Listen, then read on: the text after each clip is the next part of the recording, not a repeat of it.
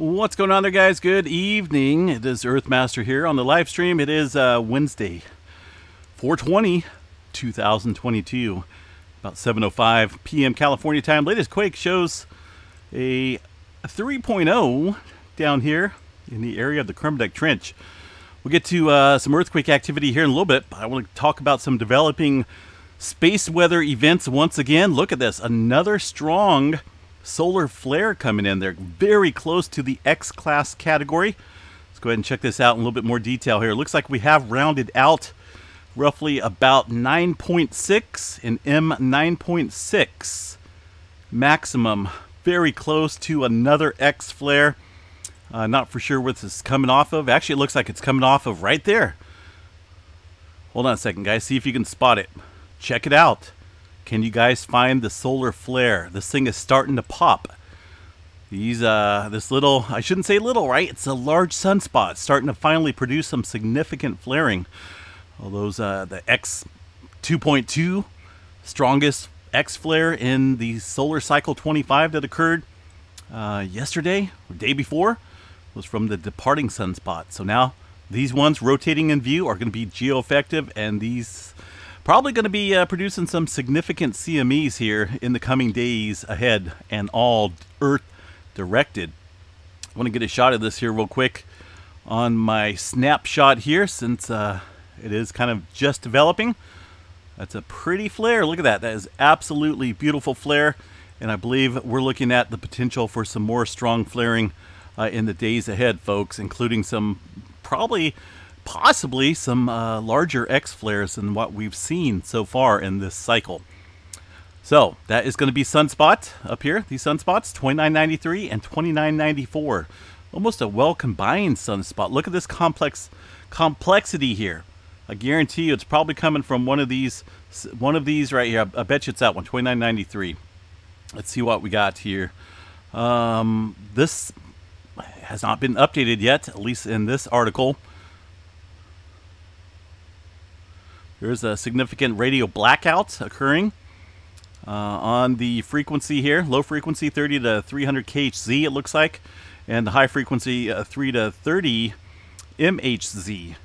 So got navigation systems there being affected a little bit with the absorption map centered, looks like, over the Western Pacific here, right around Japan, north of the Papua New Guinea region, it looks like, and right around the Philippines as well. So pretty significant event taking place out there on the sunlit side of the Earth, once again from a significant flare kicking off here. And look at this. Check out these sunspots right here. We got further development. 2996 and 2995 joining the solar weather train. What are these going to do in the coming days? I guess we'll find out, right? Just got to sit back and enjoy the show. And yeah, it looks like that one right there is definitely on the upper flare. 2993 is going to be down here a little bit. So popping off there. Beautiful flare once again, folks. So we'll come back and check, see if these guys are going to do an update on it. Sometimes it takes them a little while. I know there's a couple agencies that I can check also, but kind of like to go to them. They're pretty cool. Okay, earthquake activity. Swarming continues down into the Southern California region, right around the Brawley seismic zone, where we're seeing quite a bit of earthquake activity ramping up here. This has been going on now for about 2 days here in the Brawley seismic zone, or just in between the Brawley seismic zone and the Imperial Fault. We haven't seen any further activity up here on the San Andreas Fault, but we're still looking at swarming, folks. Go ahead and go back here to the 7 days, all magnitudes, and we'll zoom into this area and we'll get a better view of how many earthquakes have struck here and the migration that is kind of making towards the north. 43 earthquakes, the largest so far, I believe, is going to be the 3.7 we've seen yesterday. So we've seen a couple upper threes now, and the latest 3 was a little bit earlier this afternoon. So the all magnitudes here gives us 43 earthquakes, and then, like I said, a little bit of migration here, moving northward. Looks like it may have started out down here in the south. Now we're getting clutter and movement up here to the north. And of course, yesterday, I think this is over the 24-hour period, we've seen some activity up here in the southern end of the Salton Sea, a lot closer to the San Andreas Fault Zone up here. But today, not seeing it, but that doesn't mean the potential for a large earthquake is gone, right?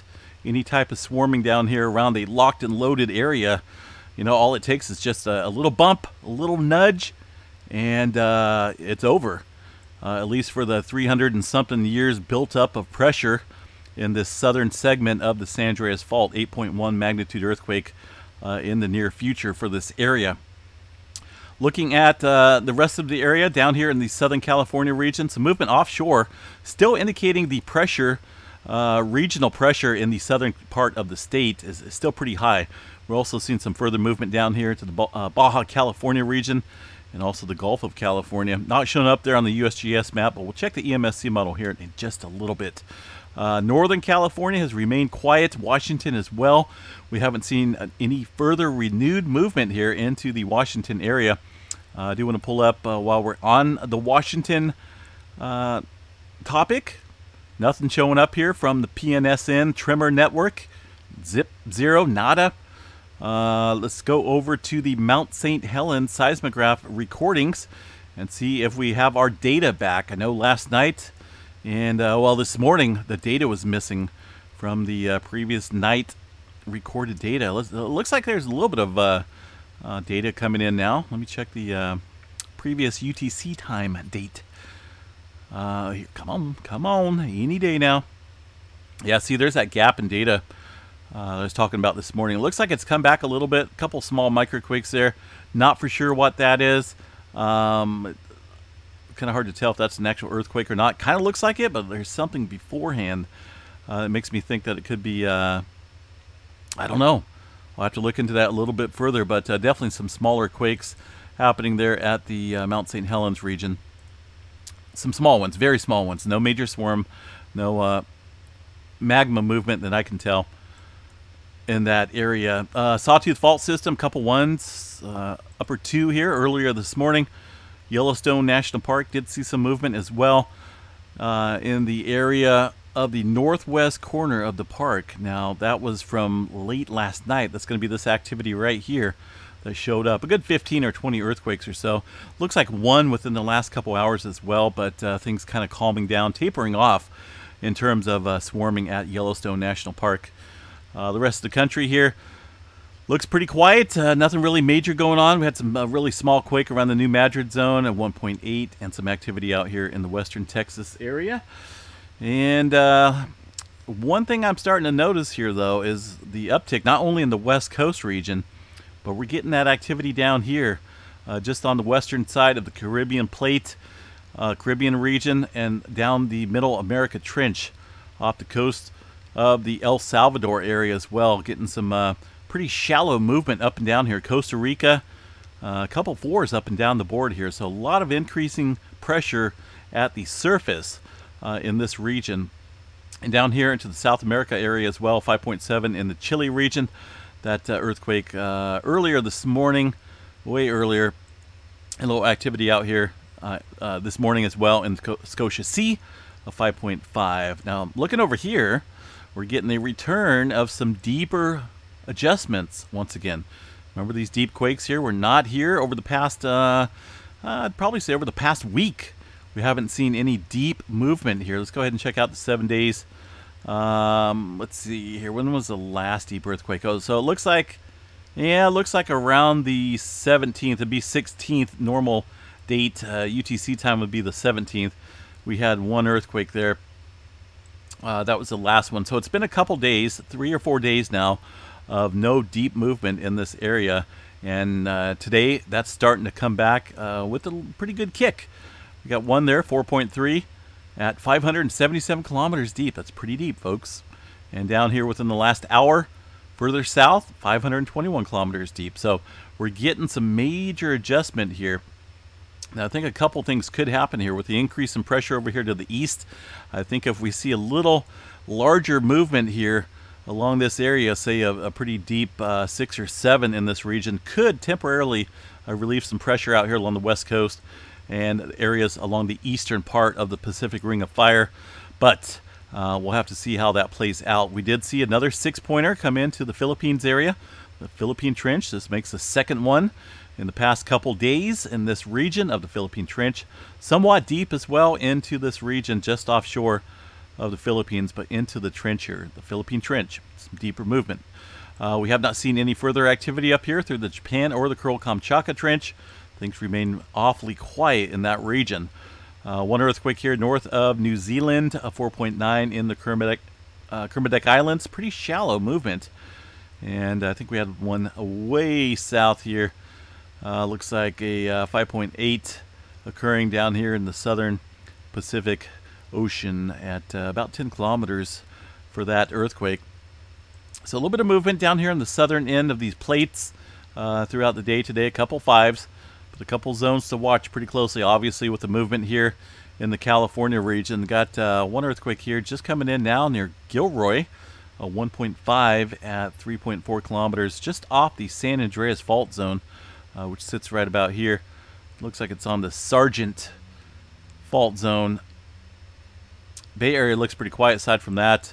And yeah, I can tell you, it's just it's something to watch pretty closely here, folks. There's no messing around when it comes to swarming. I get it. We get tons of swarms out here, and a lot closer at times here to the Salton Sea area on the Brawley seismic zone, within probably about, who knows what, 7 miles, 8 miles of the San Andreas Fault. But all it takes, all it takes is that one little bump to unwind 320 years of built-up pressure, 30 feet of strain, they believe, up here on the southern segment. I get it. Other sections have gone. The 1906 and the what was it, 1879, 1859, one down here. But either way, any of these could go at any time. But the main one down here, it's obvious it's going to happen pretty soon. I have that strange feeling.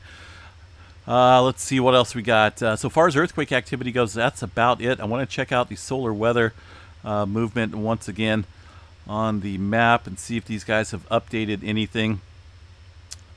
A near X flare, yeah, they did. They're pretty quick on that.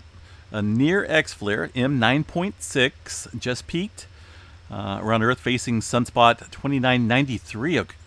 So they're saying it's the southern one. To me, it kind of looks as though like it's on the upper flare up here. Oh yeah, 2993. That's right. 2994 is the new one. Okay, getting a little mixed up on all these sunspot numbers. So this is on the newer one that's above the old region, 2975. Let's see. The region is now in a good position for Earth-directed eruptions. More to follow regarding this event. Stay tuned. So I'm sure CMEs are possibly heading towards us. I'm not for sure if we've got any capture of any significant CME, but that will be coming up here in the hours ahead.